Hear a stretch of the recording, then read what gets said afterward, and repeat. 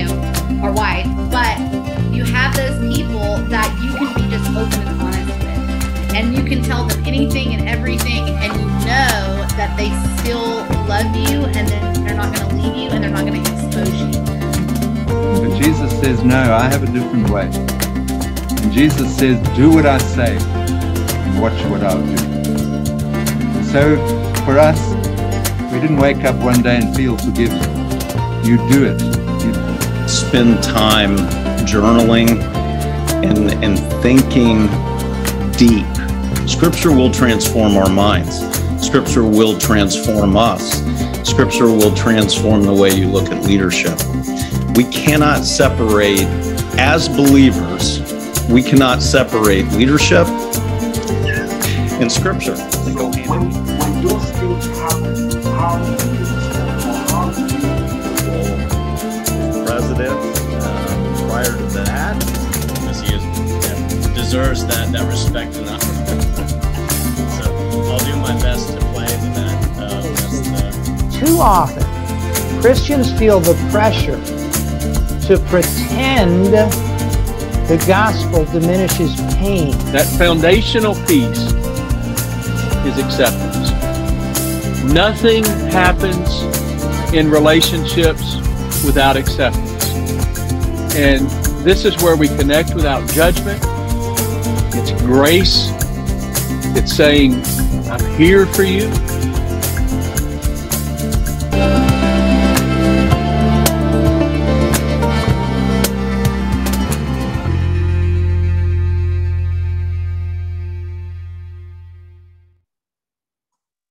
Good. Hey. Well, look who it is. Dr. Becky. The dynamic Oh. Dr. duos here. The Thompson. The elder Thompson. Yeah, the very elder. Oh no, man, you're looking good. You really are. All you needed to do is get out of that stress box, Yeah, I do know. We Don't we all. all?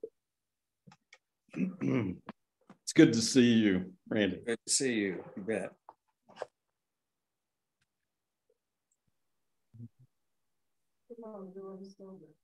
Judith, are you speaking today?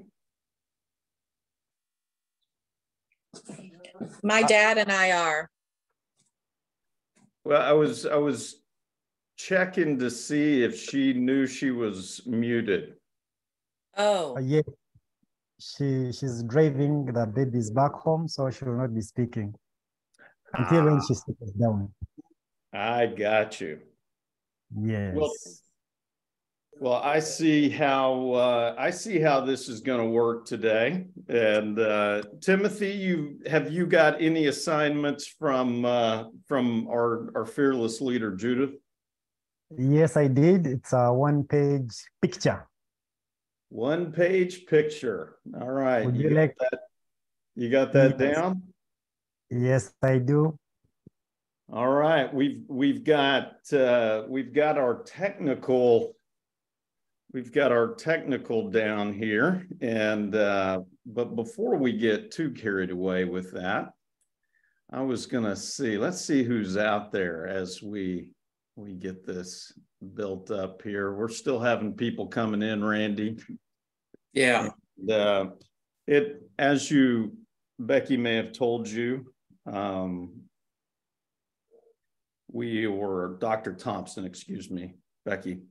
Dr. Thompson probably told you that we're a little slow getting on sometimes, so we'll get there.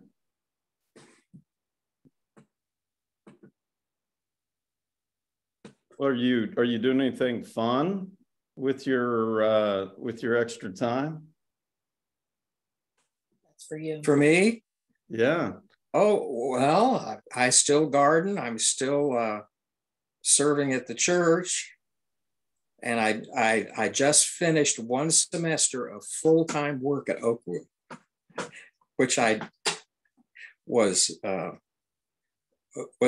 in many respects very good, but totally exhausted me. So in answer to that, I've been sitting a lot the last 2 weeks. contemplate life. Good for you. I have what were you doing back? Were you doing Well, at the same development? time that the university was downsizing, the music professor took a leave of absence the day before classes were supposed to start. And I had been accompanying the musical groups for the last 2 years. So I became the natural person to take over because I knew the students. So the day before classes, they asked me if I would do it. And I said, yes. I didn't realize I had signed up for 5 classes. Oh my gosh. 5? 5. Two classroom subjects and 3 performing groups. So, yeah, I did it. Well, you know, just the fact that you're just having to sit down for 2 weeks. I don't know if I could have done 5 classes in one semester. That would have been. You just do what you have to do. You do what you have to do. When there are students, there are students involved, and they're forming their lives. It becomes a pretty good driver. Indeed. But that's taxing. Are they doing what's new with Oakwoo there? Well, there's a new president, Jim Dunn, who with the foundation board, I think, or those one of the big boards of the Wesleyan Church nationally. Yeah. And so he's been trying to correct some financial errors that were left or that he inherited. And it's been a long process. And so I stuck with him. I was on the advisory board. I'm still on the foundation board. And that's because I started that foundation board. I'm not ready to give it up yet. Yeah. Good. It's needed. It's a special place. Yeah. Well, we're going to go ahead and get started. I'm going to do, unfortunately, doctors, I've got duties in being in charge today. And so as we fumble and make mistakes, I ask for your forgiveness in advance, and we'll try to get this done right. I don't do it as well as Judith. And so I'm gonna ask Timothy. Let's see if we can get Timothy. Timothy, would you open us up in prayer today? We go.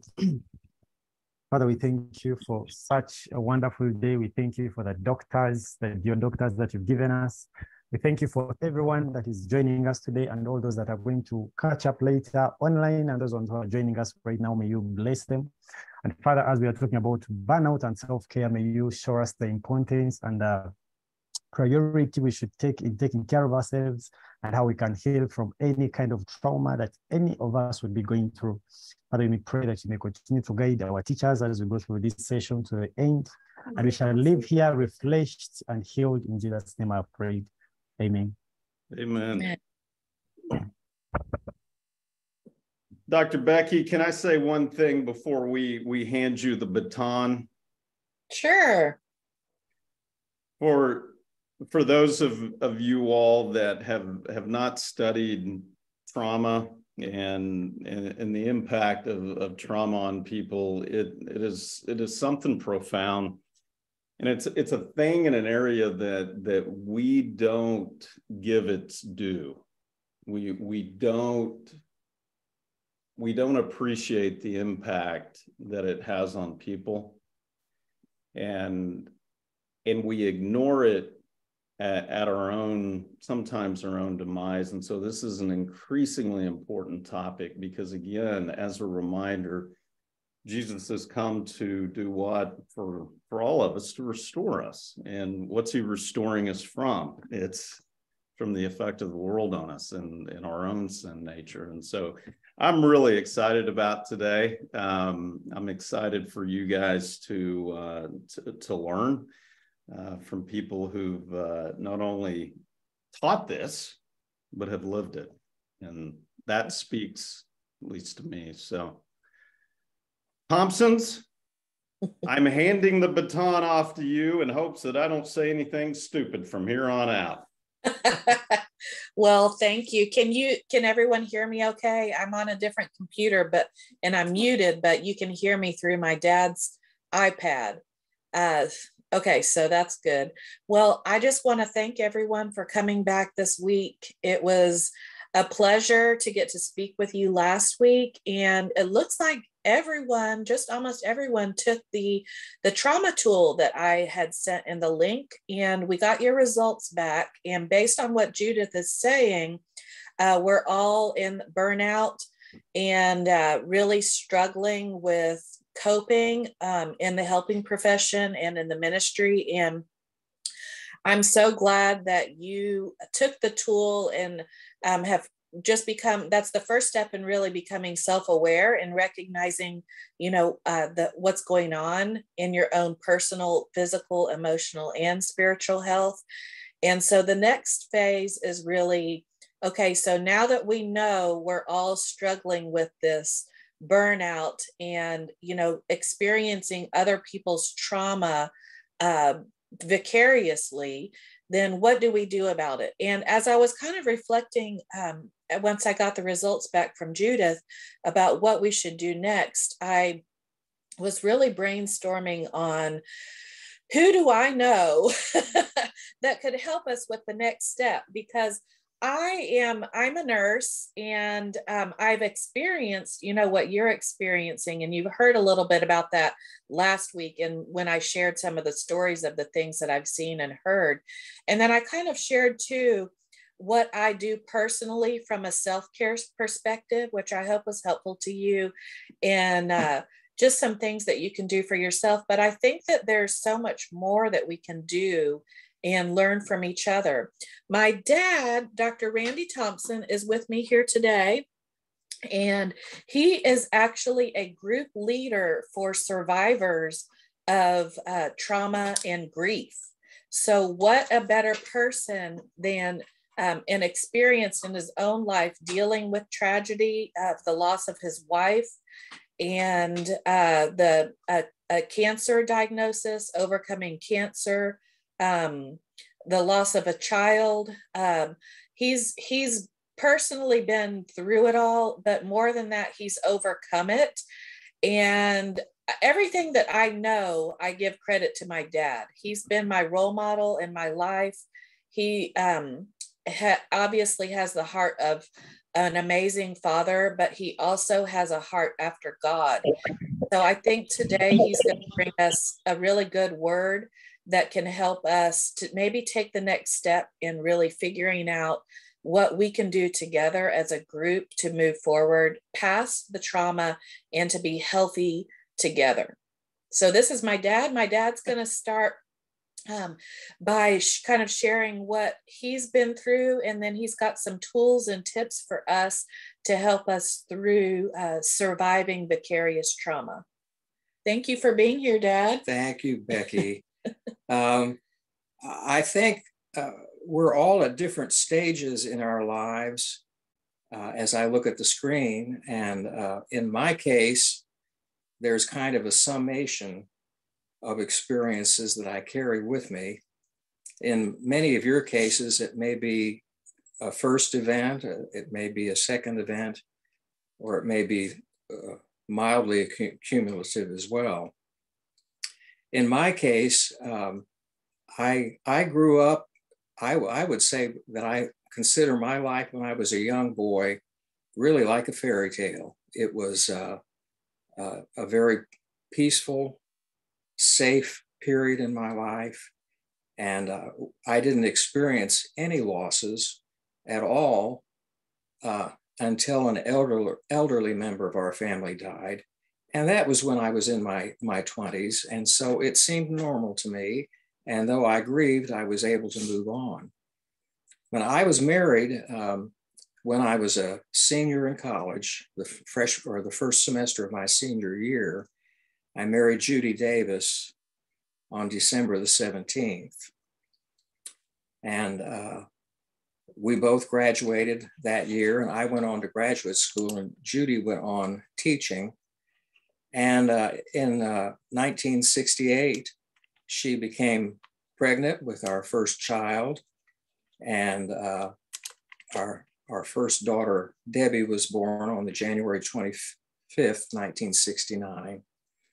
6 months after that, she was diagnosed with breast cancer, and she survived about 2.5 years and ended up at the National Institute of Health in Bethesda, Maryland, taking what was at that time the very first trials of chemotherapy.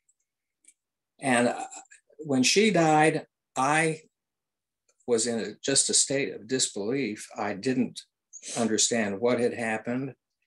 I couldn't express myself. And frankly, I didn't feel anything. And I was very worried about that response because I felt like I should have been able to express myself fully in an emotional way, but I wasn't able to do that.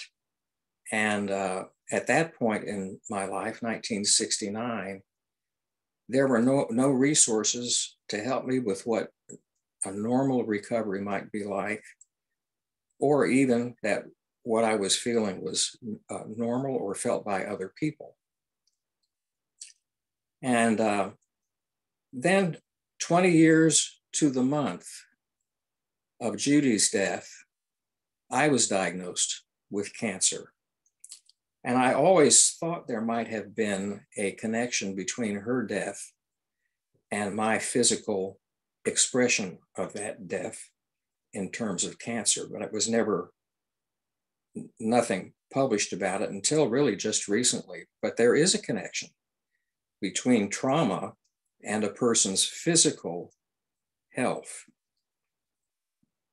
The word that we use for trauma can be a wide-ranging group of experiences, or it can be a cumulative thing. It can be something as simple as losing your job. It can be something as tragic as suicide or other kinds of losses. It's all about context, and not knowing what your context is in Africa, I can only imagine what circumstances that you run into day in and day out. But I found here in the last 5 years, excellent resources on that process that I went through as a young man, really without too much success. It was my second wife, Sherry, who suggested that maybe I hadn't grieved properly. And she was so right. And we've been married now for 50 years. And Becky is our first daughter together. And we have 2 other daughters together for a total of 4 daughters. I have come to find out that shock is a very common thing, and the feeling of numbness as a result of shock is a very, very common way of feeling. And I'd be interested to know whether any of you have experienced shock with either a lot of emotion or with the feeling of numbness. Would any of you care to share your experience with trauma in terms of your reaction to it? And we'll move on from there. But if someone would like to share as well, that'd be great.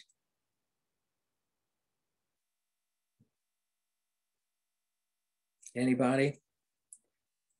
I think that Becky has put a slide up in front of you that gives the current thinking about grief, which is expressed in 10 stages. The thing to understand about these stages is they do not come in this order or this particular order to any 2 individuals.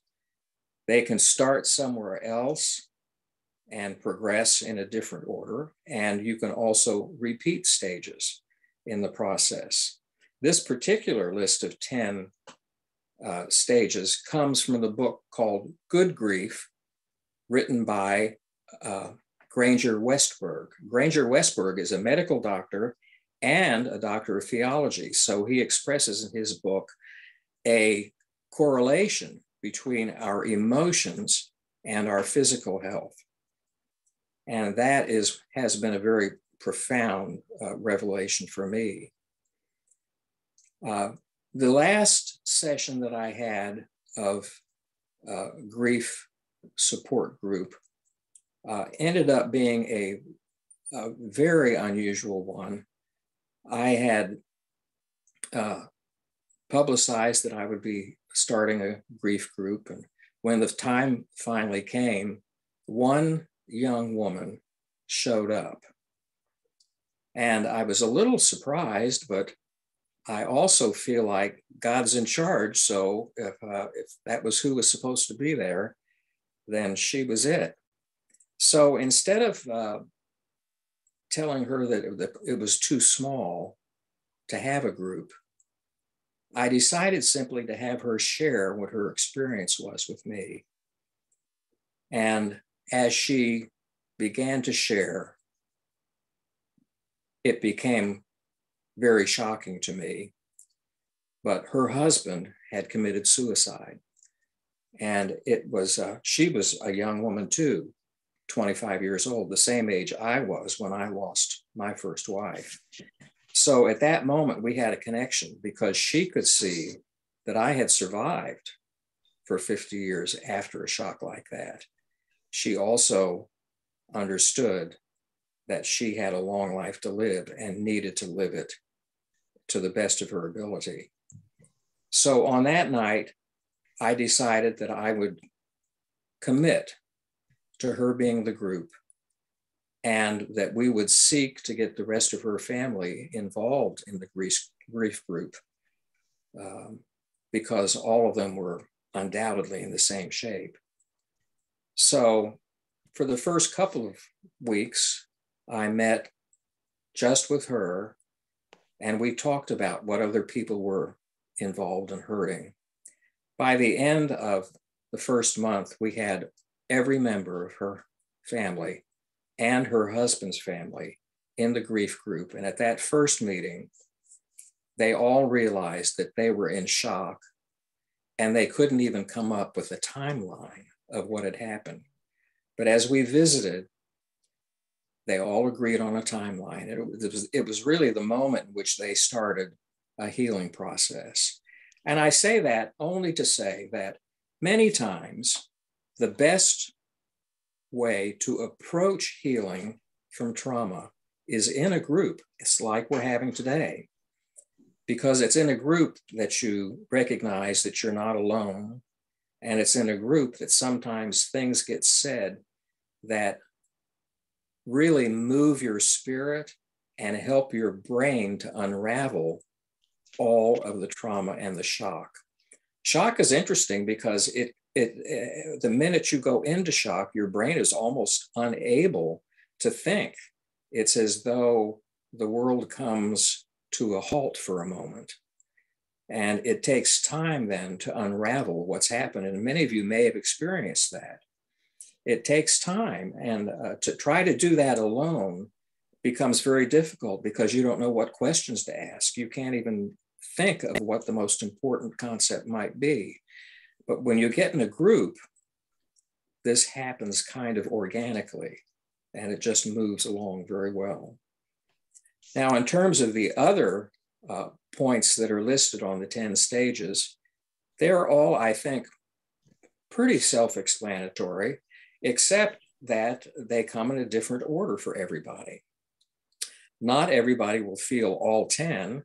You may pass through something, but everyone is bound at some point to have a moment of emotion and long periods of depression, even to feel physical distress, at times panic, because you really get surprised suddenly at a set of circumstances that puts you back into the shock. Then you might feel guilt because you survived and the other person didn't. It's quite common for people to be angry with other family members and particularly at God. And there is normally a resistance to returning to normal living or returning to the vocation that you might have. It doesn't come till the later ages where you begin to build up some hope for the future.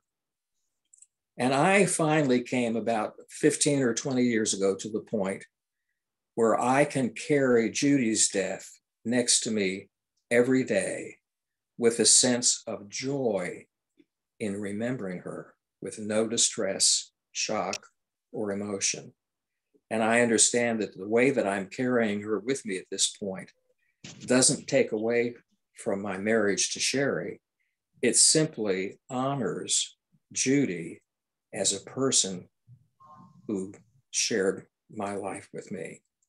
And it gives her memory some significance, I think, for her daughter, Debbie, and for our other 3 daughters. So I think that the goal of coming through a traumatic experience is the concept of carrying that event with you, because you can never leave you. It will always be with you. But carrying it with you with a sense of triumph and a sense of joyous remembrance about what you have learned. And with that, Becky, I'll turn it back to you, and maybe you can direct us somehow from here on. Sure. It's interesting that you use the word triumph, because that was the title of my presentation last week. Really? The title of my presentation last week was Triumph in Tragedy. And, I truly believe that even though we have all experienced this trauma through other people's traumatic experiences or through our own, that there is a way that we can move into triumph, particularly because we know that these stages of grief actually is God's way of helping us heal. So I think it's important that we understand the stages of grief. This is definitely new information and not anything that we have talked about before, as far as I know. Recognizing that these 10 stages of grief are, like you said, it's very common, it's normal, it's to be expected. It doesn't come in one way, shape, or form, that everyone experiences this in a different way. But if we can work through the stages, then we can reach the hope and acceptance, which is really easier said than done. One thing that I really appreciate that my dad brought up today is the importance of group therapies and getting together and talking about it together as a group. Dr. Brian and Pastor Risa, I know that what our friends and family in Africa experiences is a lot, probably even more than what my dad and I, have experienced in our own trauma. And so I wonder if there's a way that, a separate group could be set up for them to talk through the stages. I also know that it's hard to talk about, it's sometimes, and I noticed that when my dad asked if anyone wanted to share, nobody said anything. And, I know that it's hard to talk about and it's not easy. And especially, I know that in my friend's case, that a lot of people just kind of keep together and don't say anything. And I think that, honestly, that could contribute to a worsening case of burnout. If we don't talk about it and we don't reach out to each other and open our hearts and open our minds and trust each other with our deepest feelings, then we can't get to that hope and acceptance. It's just a reality of the situation. So I don't know if my question would go back to Brian and Dr. Risa. What are the possibilities or chances of being able to set up some kind of a grief group? And or would everyone in the group even be willing to share? So my question is, we've got all of the information, we've talked through, we know we're all in burnout, we know we are all experiencing vicarious trauma, we know what the stages of grief are. We are together in this group right now talking about it. And we're opening up the conversation and creating a platform of safety and a platform, where we can heal with each other. So what are the possibilities of creating a Zoom for anyone that just wants to talk about what they're going through at a separate time? Is that even a possibility? Becky, I would put a resounding vote of yes on that, and I'd love to be involved in that. I came to grief. I came to understand grief in a way that I did not know existed, did not appreciate it, didn't understand it. And on top of that, the male dynamic. Mm-hmm. We don't do male and grief sometimes very well because it almost feels counter to what we're supposed to be. And I'm in my vote, Becky. Judith? What do you think of that? Did you hear that? Yeah, I'm sorry, I'm driving, so I hope you can hear me. We can. Sounds good. Okay, good. I think I want people to put in the chat what they think. And it is true that we don't know how to talk about what we feel or how we feel and the pain and the effects of what we've gone through. Mm-hmm. Myself, I keep telling people I don't know how to tell my own story because it feels like is mine the worst story so that has to be told. I'm always comparing it with there are people who have seen worse days, and that makes me keep quiet. So we need to learn how to share some of these things, but also to make sure that we are safe. Of course, I don't want to share my grief and everything and then hear it on Facebook the next day. Right, so, we have to maintain privacy. There are also those parts that need to be considered, but it is true again that, I mean, if we keep quiet, that's how we end up where we are in burnout and in trauma. So I'm going to follow up and see who is willing and how we can make it a safe place for people to actually come and find healing within the group dynamics. But that is true, yes. Yes, thank you. Yeah, I might add one more thing, is that they have found clinically that even seeing one-on-one a counselor is not as effective as a group with simply a leader, not a counselor, but someone who can give leading questions, can just lead. And because what happens is your family and friends get tired of giving you encouragement after a certain amount of weeks or days, even in some cases. And then you have no one to go to except God. And God is always there with you, but He expects other human beings to be there for you too. And a group really provides that positive avenue. So, Dad, on that note, if you were leading the group today, because we do have a couple of people who already said they would be for it, mm-hmm. How would you start a grief group for pastors living in Africa that are all in burnout? That's a great question. Well, I think that is probably something that would need to be arrived at in the first meeting with the group. Basically, a group, it's one of those things that as you get to know each other, you come up with a group will, so to speak, very, very readily. And because one person makes a comment, that leads to another, and then you all have an awakening of sorts. And so I would suggest that you do that at the first meeting, and kind of get a consensus of going through a list like this, for instance, and just identifying which of these feelings have you had or are you currently having? Or which ones do you think you've moved through? And where do you think you're at on the list? Hmm.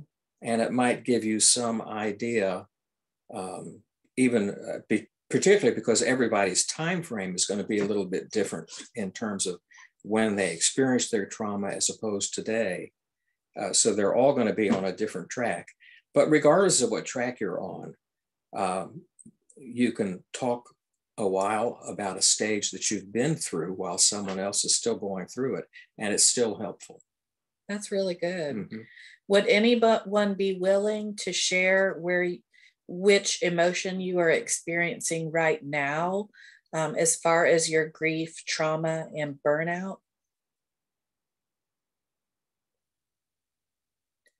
And Dr. Brian, if there's no answer, will you share?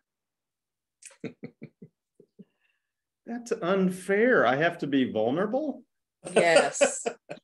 I don't want to be vulnerable. My dad and I have already shared our hearts, and I was really vulnerable last week when I told you how burned out I was, to the point that I basically walked away from the ministry for 9 months when Roe versus Wade was turned. I bolted, which is also a common symptom of shock. I bolted, and I didn't look back. I didn't feel bad. I didn't have any regrets. I mean, of course, now I regret it because I realized that wasn't healthy for me to just leave like that. How could I do that? I abandoned my team. I abandoned my clients. I abandoned their children. I've already been vulnerable. So, I know that everyone's having a hard time opening up is kind of, the first step. So yes, I'm putting you on the spot, but let's give everyone just a minute to see if there would be anyone willing to share. If we've got several comments at this point that people are considering it, and that it is hard to be vulnerable, but that they're already experiencing anger. Part of that first step is not just typing it in the chat, but sharing with the group. And we promise, I think I can say for Dr. Brian and Dr. Risa, to maintain privacy, not to post anything on Facebook or to share anyone's feelings. And I think we should make that commitment to each other as well. Yeah, we have someone. It sounds like they were going to say something. I wanted to say something. Perfect. I'm called Kato Thomas, and I'm a pastor. I don't want to share a personal experience right now, but something I saw in the recent time of one of a young parent that lost her baby. I visited the hospital and prayed over the baby, but the baby didn't get healed and the baby passed on. I think in the latest time, this has been one of my hardest situations to handle, because it seemed like the young mother was grieving, and she was, I don't know how to say it. She was grieving. I don't know whether it's like that in the West, but she was, if I can use the word, over grieving. Like, she's crying and she's everywhere, and she's refusing to be comforted, and people are coming around. And myself as a pastor, I come in and try to get her attention, and she couldn't. She just couldn't stop grieving.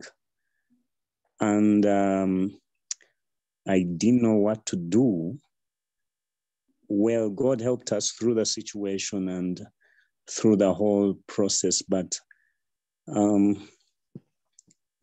just want to ask, before we get to the personal situations that come in our lives, for the pastors, I don't know how they go about such situations where you, of course, you have to allow the person to grieve, but it's like if somebody is crying for 6 hours and there is nothing that you can do to have a constructive conversation or to understand the pain that she's going through.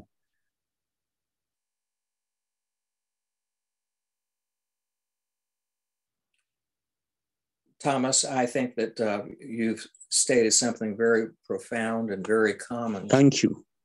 Thank you for now.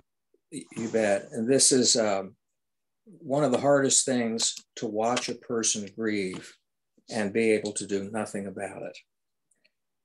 And my word of experience would be that it's okay to simply let a person grieve without feeling any responsibility for them to stop grieving, because they cannot, you can't come out of shock that easily. It's just one of those things. And so it's important to let a person, even encourage them, even if they're over emotional at times, to encourage them to express whatever they need to express. And that's the whole point of having a group and talking beyond friendships and the period of time that family and friends are involved, because people cannot say everything that needs to be said while they're in shock, or even during the first period of grieving. So it's important for them to just do whatever they need to do. And it's a completely unique experience for each individual. Study has shown us that a person doesn't really begin to let go of anything, or even be ready to talk about completing, or a desire to complete the grieving process, until about 3 months after a traumatic event. And that's a very hard thing for a pastor to take. So about the best thing you can do is to pray for that person, to spend even time in silence with them if that's necessary, and to do all the listening that you can do. I know that when I was pastoring, I felt like I had to be the person with solutions. And I felt a lot of anxiety about not being able to find just the right thing to solve problems. And I discovered later in life, and by the way, I never did tell you, but I turned 78 last Friday. So I'm in what they call the elderly category officially. But I discovered that listening, allowing a person to say everything that needs to be said, or to cry as many tears that need to be shed, and just listening with a holding hand and a listening ear, is the most effective grief support until a person is ready to move to the next stage. And you'll notice in the steps that shock and emotion are right there at the top, because they generally happen right together, either strong emotion or total silence.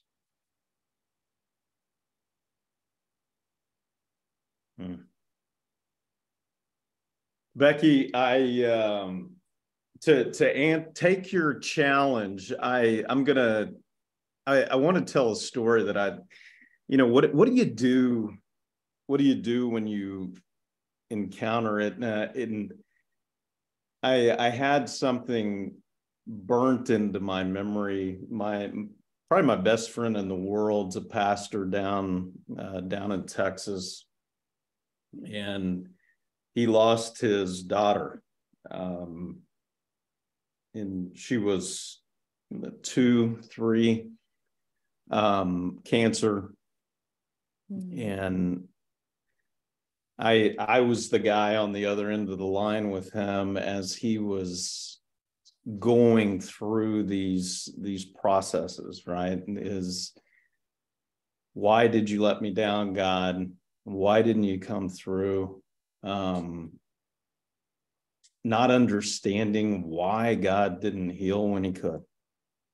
And I remember just having no idea what to say. And so I sat there and listened and ended up at the funeral. I'll tell you this story. And so we're sitting in this gigantic church down in Texas, and I look down, and my buddy's doing the funeral of his own daughter, and he gets up, and the first words that he said were, "Thank you." And he said, "It's all about Jesus." And he said, "What I need to do is I need to worship." And it was such a profound juxtaposition for me to see a guy and hear all the ugly and the panic and the anger and the shock of it all. And him knowing if there was any hope for him, it's Jesus. And if that doesn't do it, it's not going to happen. And I remember watching him give honor and glory to Jesus. And I watched worship happen in a way that I had not seen, and it was profound. And I think so often God uses community. God uses his people to touch us, right? But also at the same time, the God of the universe lives within you. He is the mighty counselor, right? He longs to restore us. And when we turn to the most powerful solution, it's a testimony. And so, Becky, that's immediately what came to mind. If I need to be vulnerable, I'll tell more on the group so I can pass the test today. But you know, I love that you brought in your faith and the pastor's faith in that, because, you know, we've kind of mentioned already that God gave us these stages of grief to help us through. But we also know that he works all things for good, and that even in our deepest, darkest tragedies, something good and beautiful can come from it. And I think that that's, you know, what I hold on to in my own personal life is, you know, the ending of my 22-year marriage is now an opportunity, you know, for me to find the true love of my life. And yes, you know, it was the most painful thing I've ever been through in my entire, you know, life, and to find out what was going on. But during that time, I never was angry at God. I just saw it as an opportunity to be hopeful, you know, for my future and to have a better life and future marriage for my children. And I think that's something that we can hold on to in as Christians, knowing that there is hope and there is, you know, acceptance of the pain for those of us that truly believe and have a relationship with the Lord, and that we can worship him in those deepest, darkest moments. That's so powerful. You know, Becky, I was thinking in Randy or Dr. Thompson's, I'm getting my names all messed up.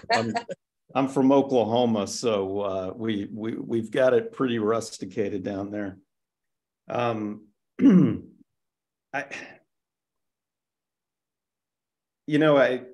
of the things I learned, two things, and I'm curious Randy, what you think about this. Scripture seems to indicate, at least to me, that God is drawn close in a couple instances. One is to humility. He he rushes to that, it seems. And he's also near to the brokenhearted. The brokenhearted almost seems to, in Scripture, indicate that God moves near or moves closer or runs to that. I'm curious what you think, Randy. Well, I think that God didn't promise to save us from our problems. He promised to be there with us. Yeah. And we aren't aware of his presence, but he is there.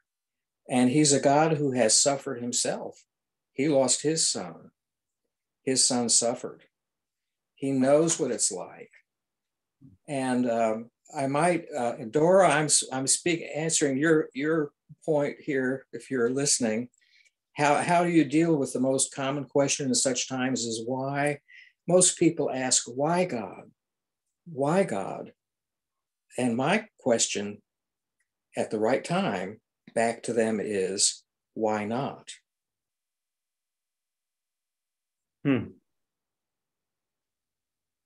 You see, we're all susceptible to the powers of this natural world.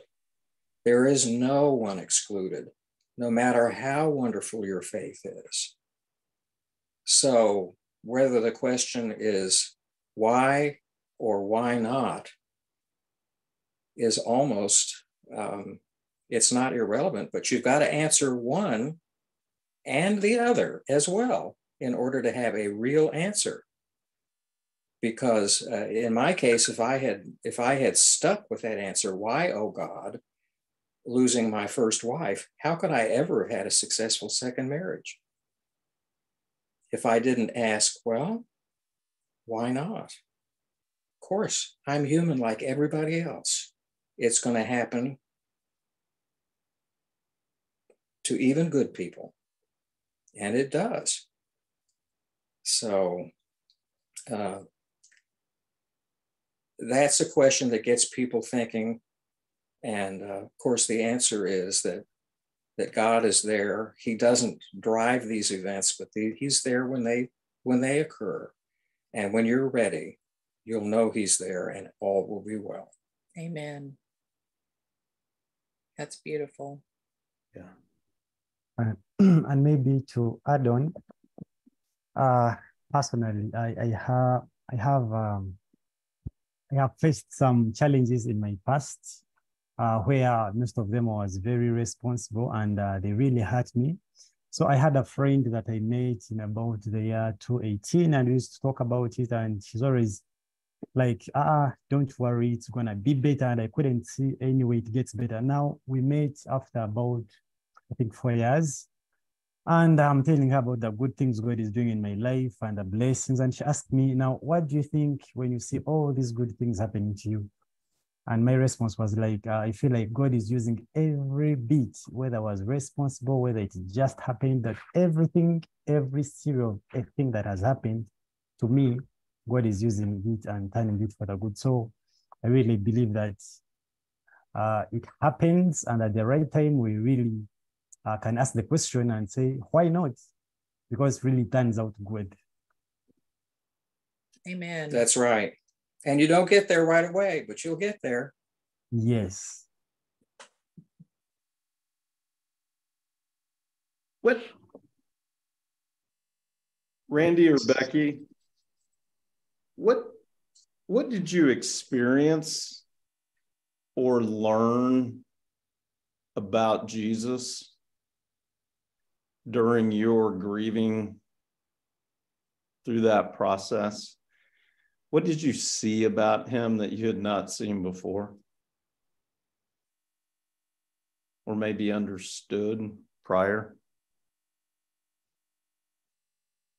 I think the thing that maybe two things in there embedded together. One is that he's there even when you don't feel him.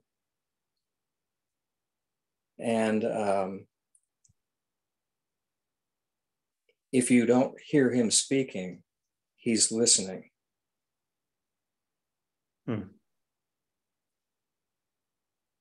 You know, I'm so glad you asked that question, because I remember when I was a little girl, my dad shared with me a dream that he had about Jesus when he had cancer. Dad, do you remember the dream you had about Jesus? I had two dreams, and they were well, let me backstep a little bit. They had diagnosed me with terminal prostate cancer in 1992, and they weren't going to do any treatment. This was not a case in which any treatment was doable.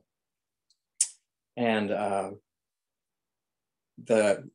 after the doctor told me that, I thought about it for a few days. I'd been praying, and I had this dream, and it was such a powerful dream that I woke up my wife in the middle of the night, and I told her about it, and I said, I think I'm going to be okay. And the dream was very simply this, that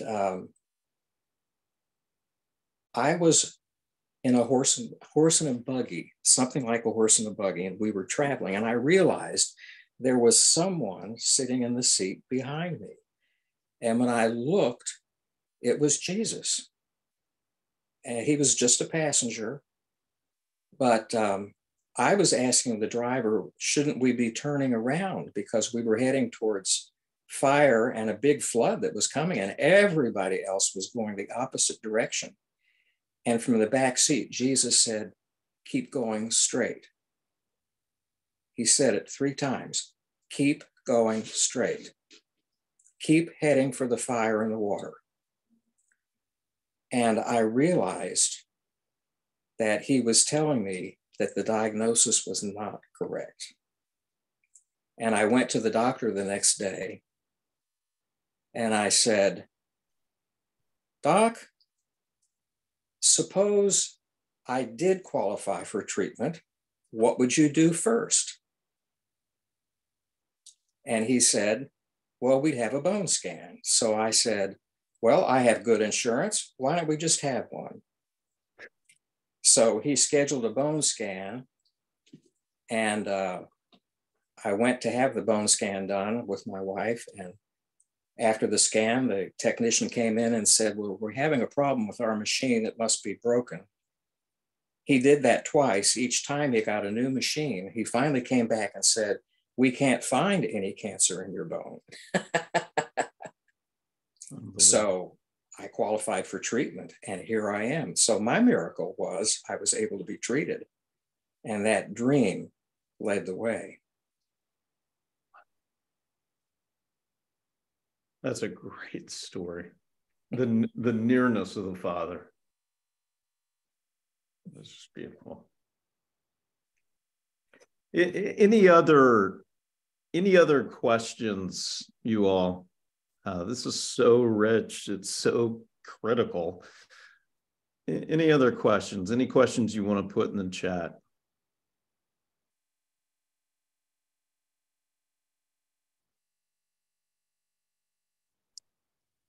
Judith, any closing words for next week, next time, anything you need to say? I think we're just opening. I don't think we should close yet. This is good stuff. It's good. But I think I have a request. I don't know if it is a closing remark. I have a request. Would the doctor, you're all doctors, now I don't know which one. Would all the doctors on the call be willing to help us lead the group if we put together a group, maybe 5, 6, I don't know how many people will want to walk through their trauma and self-care. Would you be willing to join us and help us walk through all these things? For example, you asked who wants to share, and I don't know what to share, because I don't know how I feel or what I feel or what I should feel. I know of instances that I have questions about, but I don't have feelings to define what they exactly mean to me. Yeah. So for example, if you lose a mother and you're a child and you grow up without parents, like I don't know if I am mad. I don't know if I am hurt. I know God has been faithful, but those are the areas I never want to even revisit because I don't know what they would do to me. Or if you are mad and you have a miscarriage, 1, 2, what do you do? Like, how do you deal with that? So I think for me, I am in an escape mode. If that's, I try to run away from what I know I have to deal with. So I think my plea is that I follow up on this conversation. We set up a group with whoever is on the call and is willing. I like what the doctor suggested, that we have a community agreement, like commit to being to being a safe group. And I think we can ensure that, be our brothers keepers, but help us deal with all things. I know some people have shared about, divorces and miscarriages and domestic violence and disappointments. So we really want to deal with it. I don't want to grow up running away. So that's my plea. Amen. I'd be honored to help. And I wanted to respond to Thomas, and just to say, Thomas, I think you're onto something. I think culture does have something to do with that. I still think the group would help because you could, even if you don't speak, you can begin to understand these 10 phases and may be able simply to acknowledge having felt it without having to talk about it. I think is a good way to maybe approach it.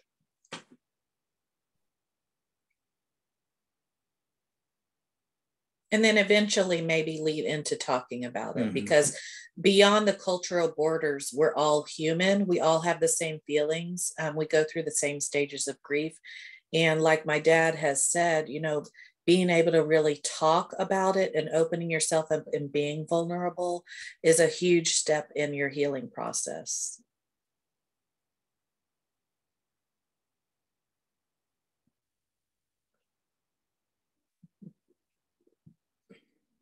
All right, we got a great from Thomas. Sometimes I wondered, I'm curious, Dr. Thompson. I like that title, the two-headed Dr. Thompson. Do you think culturally speaking that maybe there are, I'll just speak from my example or my experience, anger was more tolerable in my family than was tears or sadness. Like, it's okay if you go run through a wall and punch a hole in the car, but it's not okay to cry, right? And so it's there's one type that is acceptable, another that's not. So I wonder culturally if that's could possibly be a play to that. I have no idea. Well, I think that it's universal. And I have had a running conversation with my wife, Sherry, and just recently, I was able to kind of express myself a little bit better than I usually do. But I think for all men, the go-to emotion is anger.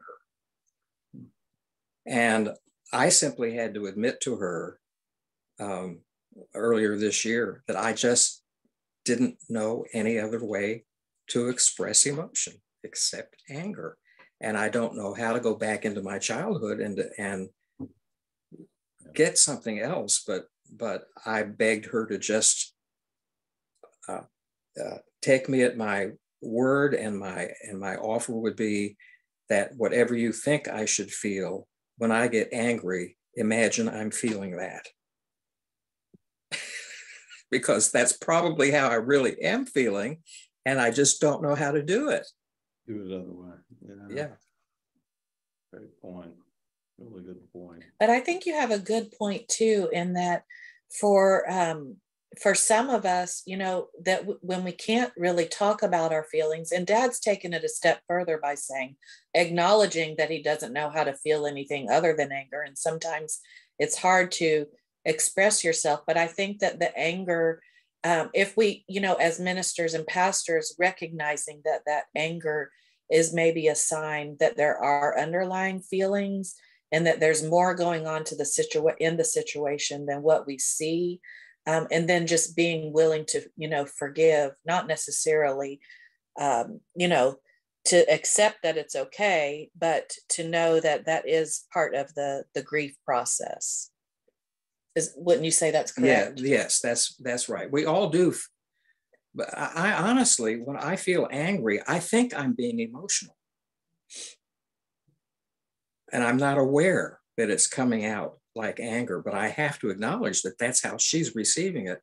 So I have to go inside myself and realize, well, I just have to admit I don't know how to do emotion then, because I thought I was showing that. Yeah.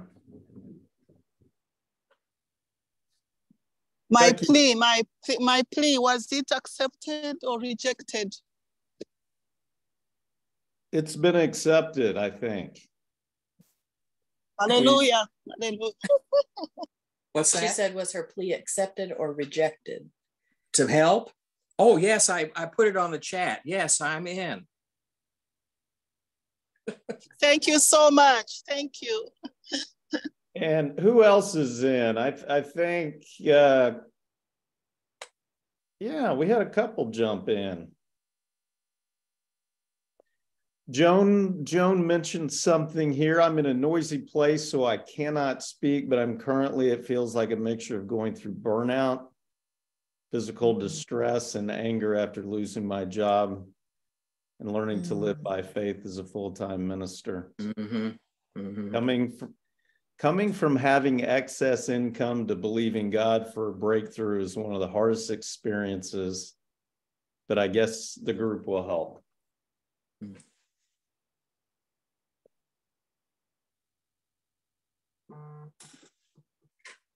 All right, Judith, are we ready to, any other questions from the audience?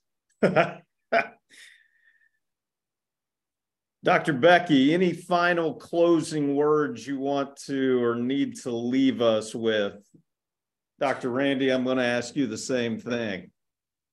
Yeah, the only thing that I want to say is, as I'm reading each person's name on the screen, from Thomas to Gladys to Tim to Lillian to Jay to Dora to Jose to Andrew to Sarah to Zian to Joyce to Grace, is to know that our hearts are with you. And, we don't know, I can only imagine some of the things that you experience.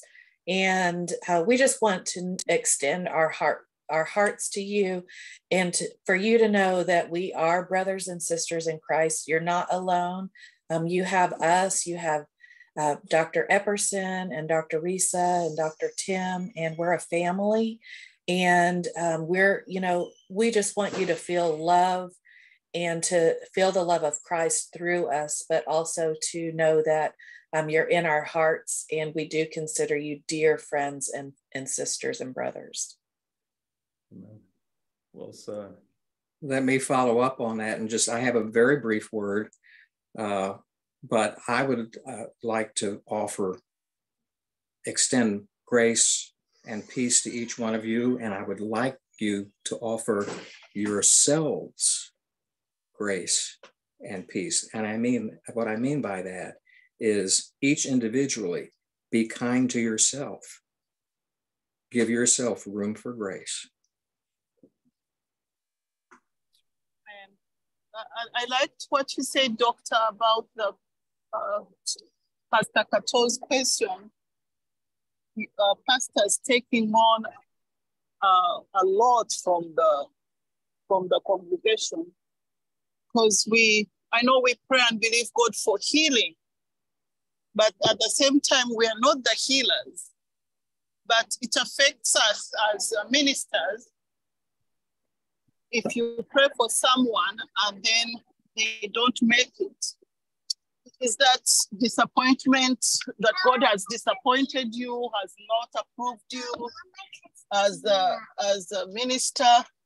I wish you can say just one sentence before we go to comfort the ministers here. Comfort the men. Do you have a word for the ministers that lay hands on those and are not healed and die? Yes, I think that God promises only to be here with us, carrying us through all of these. And I would pray that for each one of you gentlemen, that you would sense God's presence as you're trying to lead people through their grief, and that you would be able to lean on him and listen for his word, even if you don't feel his presence, and that ultimately that you would have a deep confidence that you don't need to have the answers. You just need to be there, because that is all God has promised to do as well.